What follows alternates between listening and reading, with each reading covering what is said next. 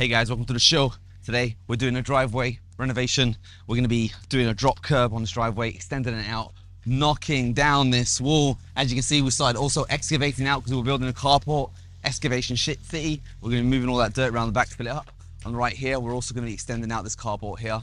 And later on, we're going to be building a wall up there. It's going to be fun. Lots of stuff is happening over here. Right now, they're just measuring out all the places to be digging. And they're putting dowels into the existing concrete so it stays level.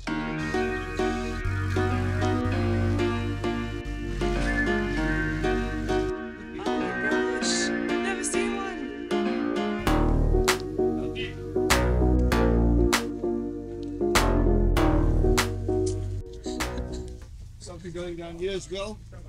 What is that, Robert? It's they call it divining. Some people know how to get water this way, and an old fella taught me how to find services this way. Really? Yeah, so So it's not 100%. They can't replicate this in controlled environment, but Okay. it works very well for me. Show me. Wow. So there's Detected electricity. I'm not sure what it is, how it works. So it's approximate. It's not 100%. Okay, so somewhere around here we've got the service. Now 300 deep maximum. And just to prove it, there is the rain, and going down is a stormwater pipe. So he's probably right. We had to find gas pipes that nobody knew where they were, and this old fella showed us how to use the divining I've been rods. thinking, what on earth are you doing? It was Crazy. massive areas size of a couple of rugby fields, and you don't know where anything is. Wow. Is that just a normal piece of wire? Yeah, just an old piece of wire. So this is the main guy, Corey. Corey, what are you up to here from OSM? Mate, we're setting up some concrete. At this stage, we're just getting it all dug out, throwing in some formwork, and you can see the boys down here are scratching that out so that we can get the boxing in along there. The digger's going pretty full on at the moment, but it's all going nicely actually. By about lunchtime, we'll probably have most of it all set up. And this is only a 2-day job. Yeah, 2 or 3 days. 2 or 3 days. It'll be probably a day set up, and then we should get it all poured in one day. And then it'll be just coming back and putting some cuts and tidying up and everything like that. But yeah, it's probably 2 to 3 days. And how important is it to drill holes in the existing concrete? So the idea of that is that what you do is you put steel rods into that existing concrete. And so if you can imagine that you've got 2 pieces like that. If you don't, over time, you'll get settlement in the ground, so the concrete will move up and down. So the idea of that is that you're connecting the 2 together so it doesn't move like it's that. solid, so it yeah, moves- so it moves stops together. it moving up and down. So we'll still compact all this ground, like you'll see later on with a little machine. And that compacts the ground, which is so important. And but that is also another thing that stops it moving as well. Because I mean, obviously you can't control what the ground's doing underneath the concrete to a point. But you'll see later on, this will have steel rods stuck in it. It'll all be tied into the mesh. It's all locked in. So that's the idea. And right now you're just working on making sure it's all level and the water Yeah. will flow in a certain direction? Exactly, yeah. You can sort of see now around the walls we've marked some heights. And so that's the finished level of the concrete. So what we'll do now is we'll grade it all so that you've got your 100 mils of concrete and it's all compacted and all nice. And so everything runs out. So these lines here are our lines of our boxing or our formwork where it's going in. And I'm setting these up now so that everything is graded out to the front. So this will be the next step, putting the formwork in, and then it will be the final grade of him going through with the machine and us breaking it all out and compacting it. Got it. And so that'll be finished and ready for laying in the mesh. And what's that big machine for? That thing? Yeah. That's a laser level. So the idea of that is that it actually sets a level plane around the wall, and you've got a receiver, which is this thing here. Oh, got it. And so the idea of that is this is dead level with that. So when I go up and down, it should pick it up. So you can sort of hear it there. Yeah. And when it kind of flatlines, that's when it's level. So the trick is that I'm going through and I'm working out what your existing levels are at the moment. I'm making sure that if this is at this height here, and I find that that's level, then I can take that height and transfer it over to the wall, and I can mark that height and I can lift it or drop it depending on how I want the concrete to run. All right. So It's clever. yeah. All right. It's a laser level. So you've got different types. You've got spirit levels, laser levels, dumpy levels. So there's a spirit level. So that's the same sort of thing. See, that's the bubble is what is level. So if it's in the middle of those two lines, then you know that it's level. Okay, so there's just different instances where you use it. You know, you might use this where you're doing a little area. So I use the spirit level just to mark this in around here. And then a laser level is just handy because you can do it. You know, you can have the laser level set up 30 metres that way. Got it. And you can transfer that height all the way across the side. Distances, and that's like when you're already. Yeah. All right, thanks, man. I'll let you get back to it. Yeah, yeah. Need any help? Yeah, I'm mate, dressed no up. worries. I'll wait till we're breaking out all the concrete and you can start lifting it all out. I'm looking forward to smashing that wall. Yeah, yeah. Excellent. Yeah, yeah. Well, you can do that soon. No All right. problems. Thanks. All right, mate. No problem.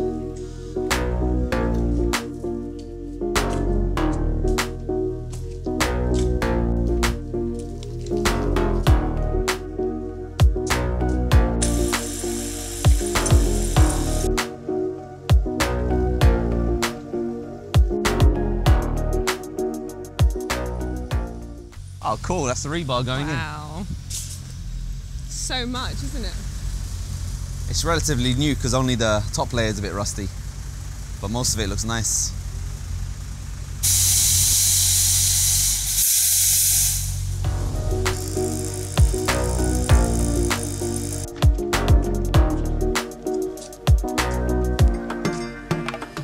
So I'm about to have my turn on the JCB. Let's see if I can do it. Look at me!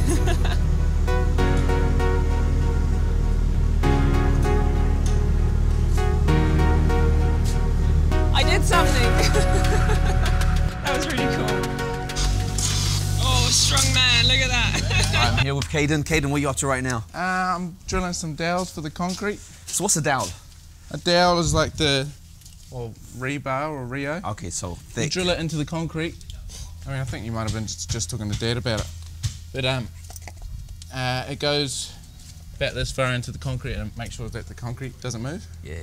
So I'll drill three in here and all around the driveway. So it just ensures that the concrete doesn't move around, and over time it sinks and stuff. So the Rio stops that from happening. How hard is it to drill? Is it... Oh, well, see, because this is a bigger drill bit, so that takes a while. But depending on the size of your Rio, depends on how long it takes you to drill a dowel. But yeah, this will take me a while. Okay, Yeah. that's where he It's gets his not big my muscles favourite. from. It's not my favourite job, but yeah. Oh, that's awesome. Yeah.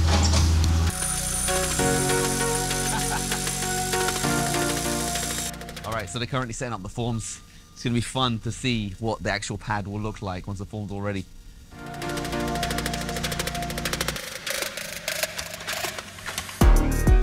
It's so good. Make a bit of sense, doesn't it? Yeah. Sort of start to see the Oh my gosh. It's gonna look even better when the concrete goes on. I can't believe it looks this nice already. a massive space.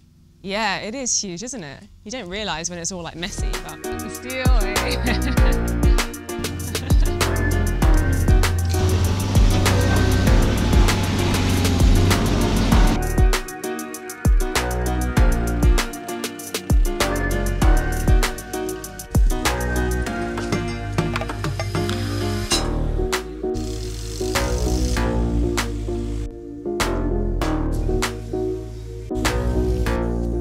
So they're over on this side right now. They're grading the land to make sure that the water would run off at the moment. So you got the big guy, Rob. He's going to be moving a bit of dirt, I guess, to pack it on this side over here. Just want to make sure that the angle is running away from the house. Set your strip drain up, mesh in here. Yeah. You know, so it's still a lot. He was just saying that it's really good to just get the workers moving because you're paying by the hour, and it's good practice for the actual concreting job because with the concrete, once you start pouring the concrete, it sets really fast. So you're trying to get them in the same attitude of go, go, go, go, go.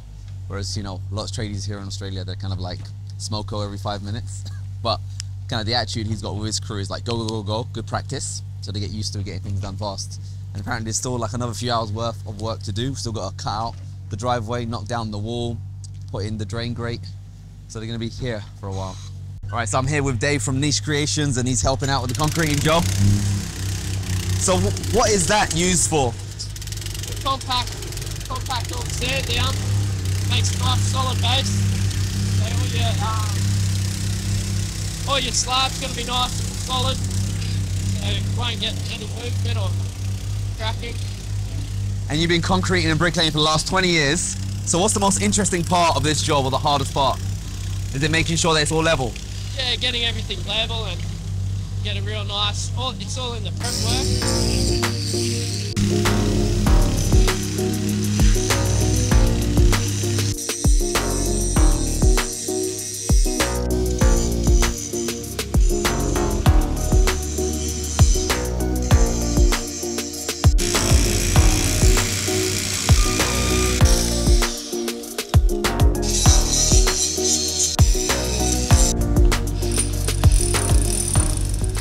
So what's that stuff for? This stuff is able flex, so we put it on the walls so that it gives a bit of room for the concrete to move, so it doesn't butt into the wall.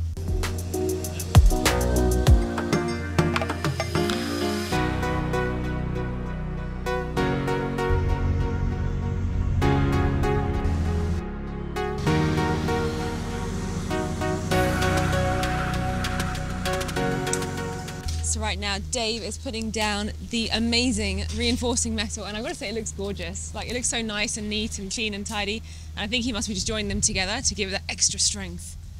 Look at that, it's a talent. Is that easy to do? Nah, it's hard. I think that's hard, isn't it?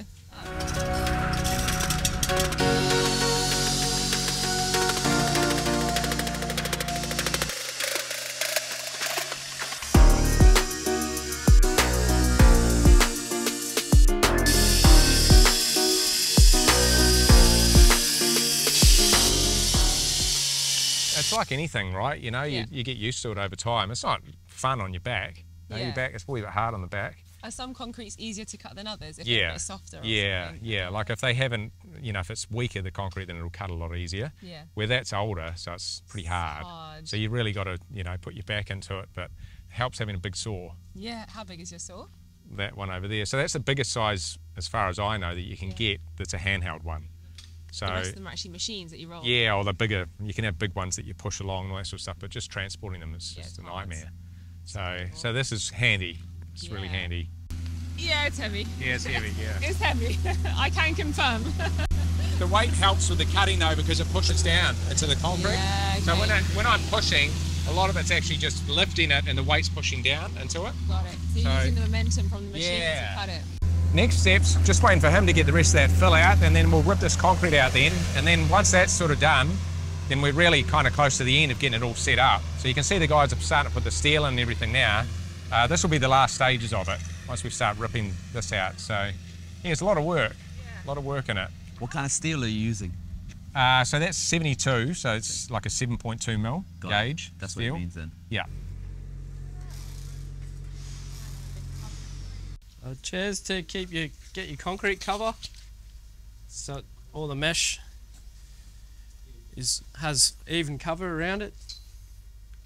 Otherwise, if it's on the ground, it's really not serving its purpose. And how do you know how often to put them on the floor? Or is it like... Just because everything's there, all 200 spaces. Yeah, So you just you just Try and- calculate it. so it's gonna, when you walk on it, it's not gonna squash down. Got Just kinda- you. If they're too far apart, then it'll all just sag down. Ah, So you that's kind of clever. keep them, To keep it at least straight. yeah, Understood. keep it all up in the air.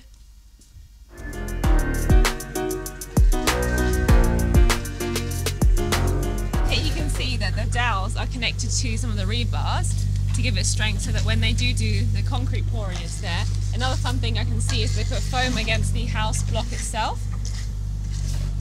so that there's a bit of, I guess, laxity between the concrete when they pour it and the house, so if there's any shifting, it's got some maneuverability. So these small things you don't think of, but actually make a lot of difference in the long run.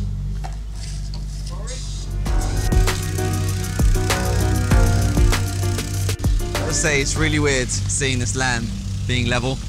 This used to be a big massive jungle when we first got this place, and then it turned to a giant heap right behind me, and it just feels so much clearer not having the mountain, the stacks, because ever since we did the 3-phase upgrades, it's looked a bit like a bomb site, so it's nice seeing it.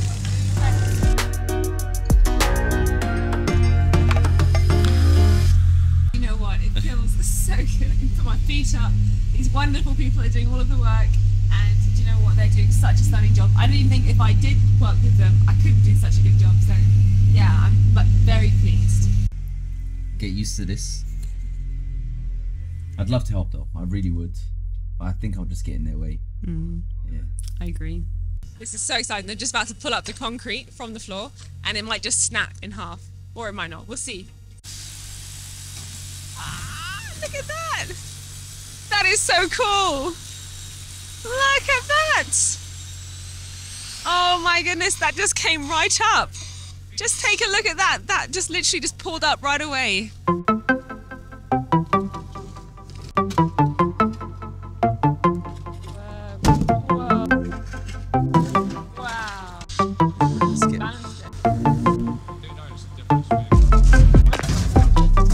It feels almost wrong to be throwing this in the bin because how much they charge for that little concrete slab. Oh, we can make so much money.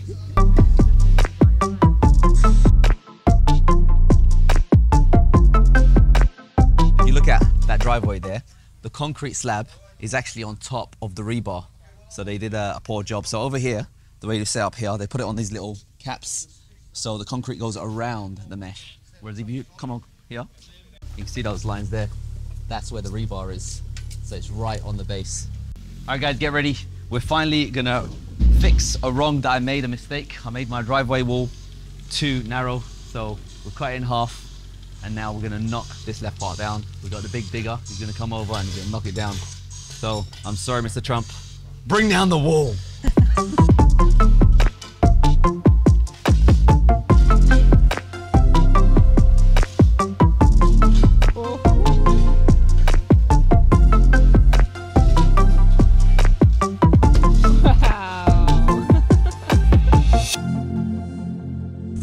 I've been telling you, this is what it should have been from the start.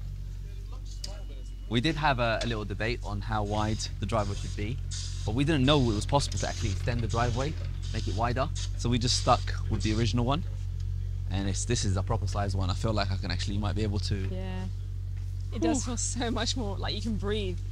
I want to keep that rebar. Hey, that's cool. Look at your rebar. There it is. Wow.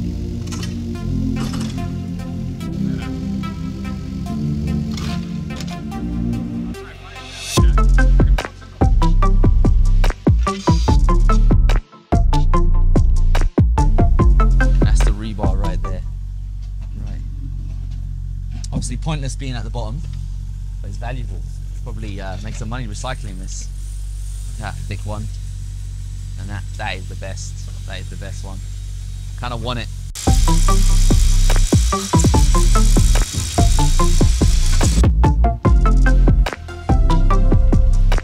So it's just pure concrete with a little lip. So now they're going to be cutting up the front curb. So the big boss, he's going to be dragging it around a bit, and then the other big boss, he's going to be cutting it. And for this part here, just got to make sure that this follows a gradient for the council specifications.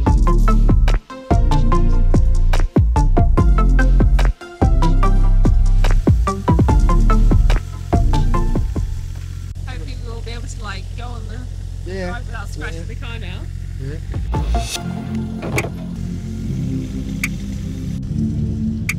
That's clay, isn't it? So just peeled back the curb, and really this is what it is. So there's asphalt over here on the floor, and then over here they've just got like a curl for the curb, and that's what was our issue for a really long time. We kept hitting it, it just wasn't ever flat. We couldn't get a good gradient for the car, but it's so nice now because all they're going to do is just make it nice and smooth and do like a gentle upscale so that we can park the car comfortably. Awesome, mate. So done for today? Yeah, done for today. We have everything ready to go. Well, not everything ready for the pour, but you can see everything's excavated out. The mesh is all in, minus the piece at the front there. But we'll be back probably tomorrow or Wednesday morning, and we'll be just chucking in the strip drain, and yeah, we'll be getting into it on Wednesday. Right. So I just need to make sure that the gate is left open for you to come in either tomorrow or Wednesday to do the drain grade. Yeah, that'd be great if you could do that. I've been waiting for that joke. I've been practicing. Yeah, hilarious. This is pretty standard what we do, you know. Sometimes it's ripping out concrete like we did today. Other times it's just, yeah, I'd like a new build or whatever. But I think you'd agree it all kind of went pretty well. Yeah, it looks you good. reckon? Yeah, you got a good team, man. I like it. Thanks, mate. Yeah, Yeah. very logical. We do actually Yeah. have a bonus question for you. I can Yeah. always exclude it from the video. What is the difference between the rusted one and the non-rusted one? Oh, nothing really. Like with the rust, as soon as it kind of gets inside the concrete, this is what I've read. Don't quote me on this. So I'll cut this out. Yeah. No, but- record it for the warranty No, purposes. yeah, totally. So with the rust, once it's actually inside concrete, it actually creates an alkaline environment, and it actually doesn't rust anymore. All right, but got it's it. got to be in the concrete. Yeah. So you can see why when it was on the ground over there, it doesn't help when it's sitting on the ground. You can actually see the ground underneath had rust. Yeah. Because the mesh was sitting on the ground, you know. But as So long that's as what it's concrete embedded, cancer is. then Yeah. it's So fine. when they talk about concrete cancer, it's when the actual when the rust inside the concrete, the steel inside the concrete rusts. So that's why you got to have it halfway in the concrete, and you got to have a gap against the boxing as well. You'll see there's a gap about that far off. Yeah.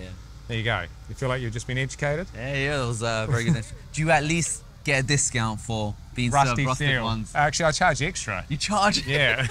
No, I'm not talking about me getting a discount. I'm talking about you from your Oh, supplier. no. You don't? That's Oh. just how you get it. Sometimes it's filthy rusty, but it's Alright. just, it's not often you get it where it's all nice and shiny. I was surprised myself. Yeah. Yeah, because I always see them so rusted on the Yeah. roads. Oh, this will, even by Wednesday, that'll probably be starting to rust. Oh, is it? So, yeah. Oh, okay. Yeah. Yeah. Okay, come back Wednesday, man. Can't Yeah, mate. wait. Good All right, stuff. thanks so All right, much, I'm man. gonna go home, mate. See you soon. Yeah. All right, so as you saw, massive job on our hands here. You can see that it's almost finished up, laid out. They actually have to come back another day just to finish off the ending here. We did run into only one little tiny issue. Not their fault, it was the council's fault. There was actually 2 caps here, and concrete called up the council. They said they have no idea what it is, and it took them about 2 hours to talk to the right guy. And apparently it's like a place where you can put water inside or something like that if it floods or something like that. So they don't know what's sure, but they don't know 100% what it's for or when it's been used. It was covered up completely in grass, but they left it there, and they said it will just be part of the driveway. They'll just put 2 flush caps to hide it away. So that's not that bad. I'm just impressed. This is what it looks like with the curb cut out. I've never seen a cut out curb before. It's just, that's the asphalt right there. And then they're gonna lay new concrete. Very, very friendly guys. And they did a lot of hard work. And remember this wall? It was wider. Now we have a nice, beautiful, thin wall right there. I'm looking forward to building it up myself. I've got the bricks there already, the blocks, nice and solid from the mortar. And we're gonna have concrete all over this place. It's gonna look nice, I hope. And this is the old driveway, keeping it. Seems to be very, very strong, even though it hasn't really been set up right. As you can see, the rebar inside it is right to the base, so it's not done well. And yeah, it's gonna be interesting when the concrete starts getting poured. I can't wait for that. So Wednesday, they're gonna come back, gonna finish the pour, and we're excited to see what it looks like. So be sure to stay tuned for the next episode where we get the concrete poured, and hope you guys found this video useful and enjoyed the show. Never seen one.